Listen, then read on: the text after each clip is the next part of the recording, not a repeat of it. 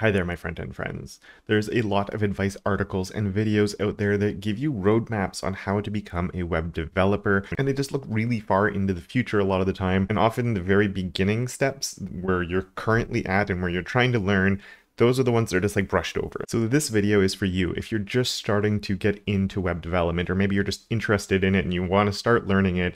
I want to look at the first steps you should be doing when you want to learn HTML, CSS, and JavaScript, and sort of some of the tools that you need and all of that for your very early days in that first like couple of weeks, and that's it. From there, there's so many different directions you can go in. We're not going to worry about those. Now with that out of the way, what are the different things you need to get started? And hopefully one of them that you're currently on right now or currently have is a computer.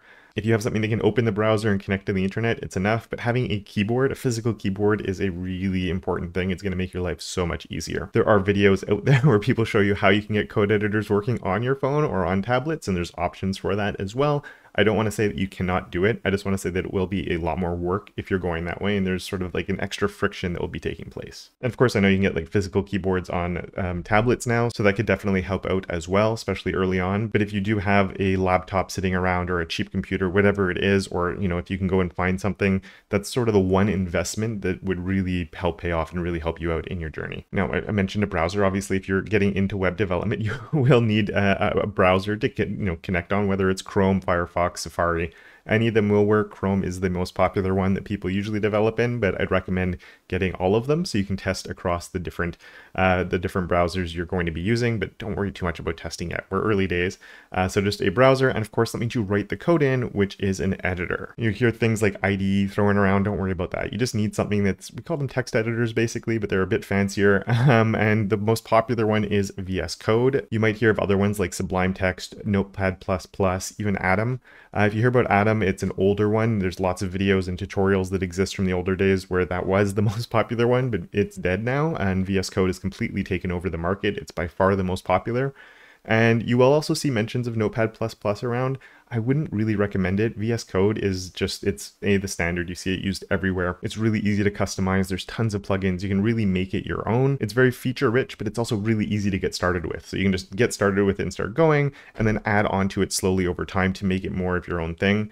Notepad++ is a bit more limited in what it can do, and for me, I don't see the point in starting with that. I would just go straight into VS Code. You will not be overwhelmed by it at the beginning, and it's very easy to learn and get used to. Now, one thing I've never done is actually made a video on getting started with VS Code though, and if that is something you would be interested in, please leave a comment down below and let me know. Now, having an editor is great and all, but obviously we have an editor for a purpose. We're going to be writing a few different languages. And the three languages that you are going to have to learn, and maybe you're in the process of learning those now, are HTML, CSS, and JavaScript.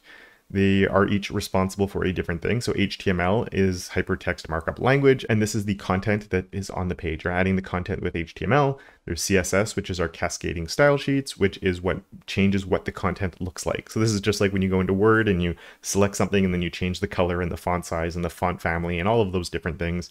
It's just we're doing it with code instead of using a menu to select it and sort of go through the different options that are in Word or whatever, your word processor, Google Docs, anything like that. We're doing it with code instead. And then the third language is JavaScript, which is for interactivity. And basically it's if you can't do it with HTML and CSS, then JavaScript comes in. And you can think of like an interactive thing that you see on almost every single website as a hamburger menu. So if you're on mobile and you have like the button you can push, and often on desktop sites these days you see them too, and you push the button and the menu opens and there's a little X and you click that and the menu closes. That interactivity is created using JavaScript. Now, my recommendation for learning these languages is generally you start with HTML, because without the content, you have nothing. You can't do anything with CSS or JavaScript if you have no HTML. So getting started there and learning the very basics of it is obviously the best place to start. But very quickly, you're probably going to get into CSS and start changing what things look like, because if not, your pages are terribly boring looking. So you start changing things up and adding some styles with your CSS. And then eventually you start adding that interactivity with JavaScript. And the one thing I'll say is people always ask me, like, I've been doing CSS for 4 months now. Can I start doing JavaScript? Yes, of course you can. You do not need to be an expert at any of these to be able to start learning the next one. In fact, you will not be a master of any of them in 3 months or 6 months or even a year. You're always going to be learning and always adding on to your skills of all of these languages. And so what I would recommend is start getting comfortable with one and learn the syntax of it, because that is one of the complicated things when you get into it. Is we have 3 different languages that all are completely different from one another. The way we write them is different, the way they work is different, what they do is different. So it can feel like a lot, and it definitely is. But you're not going to learn all of HTML and then go over to CSS. There's like 120 elements or something like that in HTML, and then to learn what all of them do, that's never going to happen. There's only like 20 elements as far as I'm concerned at the very beginning you really need to know. And actually, if you're curious what those are, I've done a video that looks at those as well. I'll link to that down at the bottom and remind you at the end of this video about that one though. But yeah, you start off with like, okay, I'm comfortable. I've made I can put in some paragraphs. I can make my list. Now let's start using some CSS and learn a little bit about that. How can I change the colors of these? How can I change my fonts? How can I do a simple little layout that looks a little bit nicer? And then once you've gone through that enough times and you're comfortable getting some CSS on there, there's no harm in adding a touch of JavaScript in there. At least like poking into a little bit, seeing what it's about. Maybe you'll go like, oh, you know what, I'm not ready for this and I want to focus more on this other thing. But just having an idea of what it is really good to have, because you're going to be writing a lot of it eventually. So don't hold back and feel like you need to be a master of one of them before you can move on to the next, because you're just going to be losing time. Because it's not going to give you like some benefit of being so much more comfortable there, because even if you're learning JavaScript, you're going to be using CSS at the same time anyway. So you're going to be continuing to learn on that side of things. So that's why just comfortable enough, understanding the syntax, understanding the basics of it, and then you're probably okay to start at least sprinkling in a little bit of the new stuff on some other things as well. Now, one mistake that I see beginners making is that they feel like because we're making websites that they're going to be like designing the page as they're learning the code.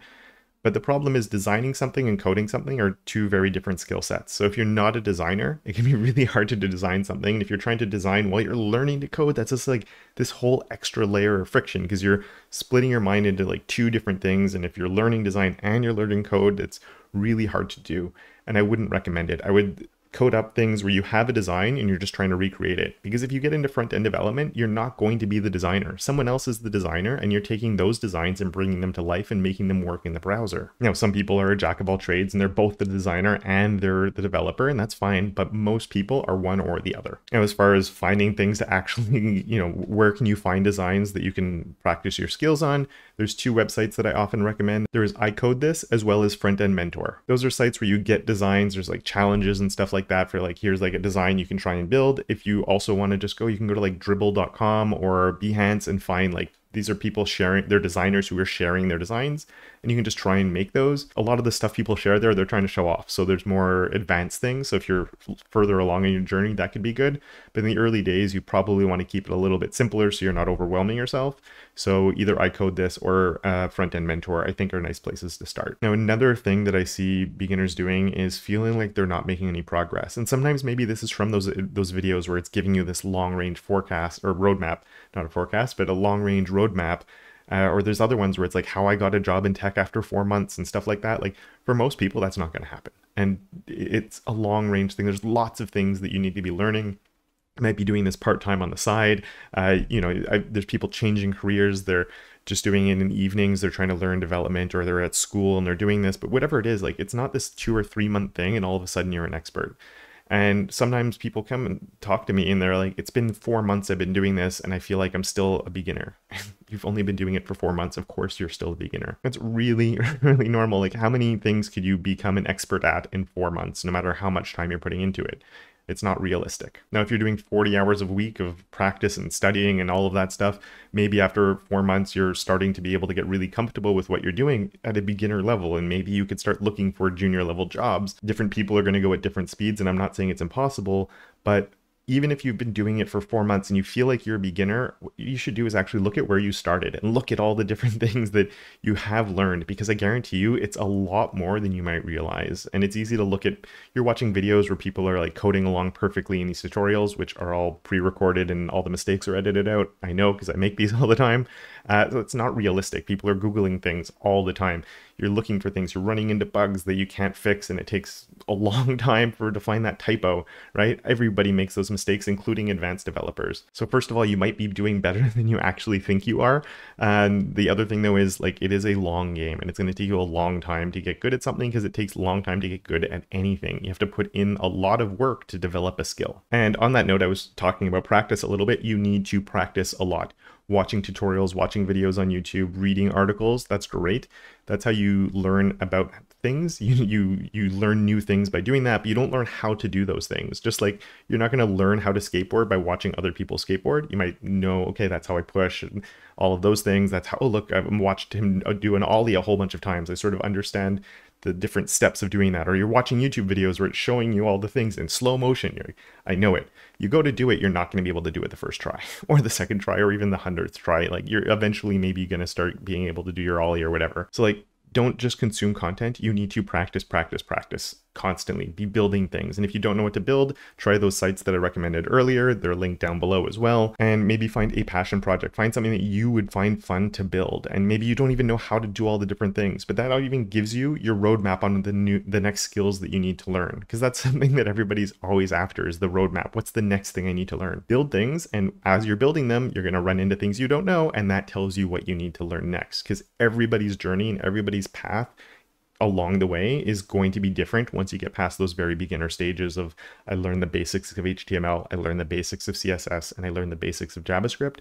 And even when you're learning, each one will be different for everybody. So, try and build stuff, and then to accomplish that, you will know exactly what you need to learn next. Another thing I'm going to give as a suggestion for learning is practicing is the best thing you could ever do.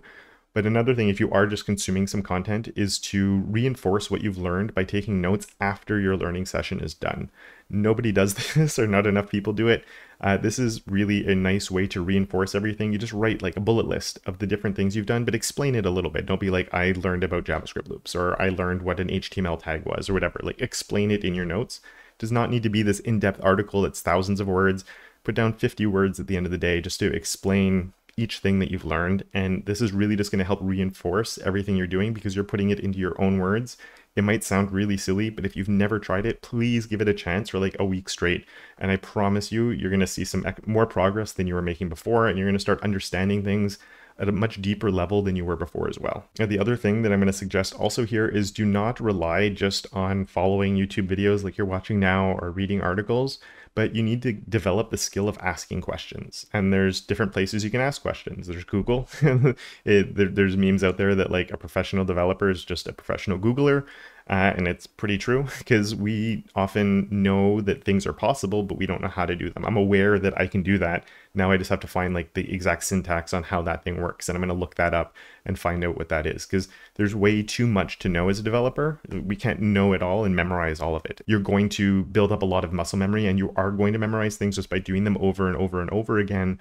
But there's a lot of things that you're just going to be like, oh, I know that's possible because I saw that video or read it in an article. Let me refresh my mind on actually how to do it. So getting good at Googling is a really good skill. And these days as well, you have AI tools that can help out as well. AI is not coming to steal the jobs, but it's a very nice tool that can help us, because if you run into something that you don't understand, maybe you watch a video of mine, read an article, and there's an explanation in there that you don't understand, you can ask the AI to clarify it for you in simple terms, and sometimes they do really good jobs. You can also ask it to, like, if you have code that's not working, you can give it the code that's not working and ask it to fix it, and it can often will find the mistake that's in your code and be able to fix it for you, and sometimes give you a note on even what was wrong with it. But I will caution on the AI front as well, is they're not very good at code, especially not right now anyway, and they will sometimes give you code that doesn't work or that has mistakes in it and other things, so do be careful with that. Especially with CSS, it doesn't understand the contexts enough. So if you're getting into CSS and there's things there, like if you made a typo or you forgot a semicolon somewhere, it will find that. It might give you some suggestions, but do not rely on AI as a code writing tool. Use it a lot like you would use Google for little snippets and getting like help along the way. And being able to prompt AI properly is a skill on its own. So learning how to use the AI effectively and learning the limitations of it could be useful, but maybe early on you don't want to touch it just because you might not recognize when it makes mistakes in the code. And a better place might be to actually ask real people that can help you out with things, because there's lots of very helpful people. It's one of the best things about the front end community and world is how people are willing to share and help each other out. You might be wondering, where can I get help? And I actually have a Discord community that's all about helping out other front-end developers. You can go there just to ask questions. You can also meet other people. There's a whole bunch of different channels and stuff just to chat. And there's areas to ask questions on front-end and back-end development, on UI and UX and other stuff like that as well. So if you're curious about that or want to join in, even if you're just going to lurk around, but please do say hi if you do join. But the link for that is just in the description as well. And so if you are early on in your journey, and if you're still watching this video now, I'm assuming you are, I just want to say, don't worry about going really fast. I know I mentioned this before, but just take your time in what you're learning now. You might spend 2 weeks and feel like it's going really slowly, or you're not getting it, or whatever it is. It will get there for you. And I promise you're going to be making faster progress than you think you actually are. And then as a quick reminder, there was that video that I mentioned earlier about the 20 essential tags that you should probably know right now if you're just getting started with HTML. So if you'd like to watch that video, it is right here for your viewing pleasure. And with that, I would like to thank my enablers of awesome TTLLD, Andrew, James, Enrico, Michael, Simon, Tim, and Johnny, as well as all my other patrons for their monthly support. And of course, until next time, don't forget to make your corner of the internet just a little bit more awesome.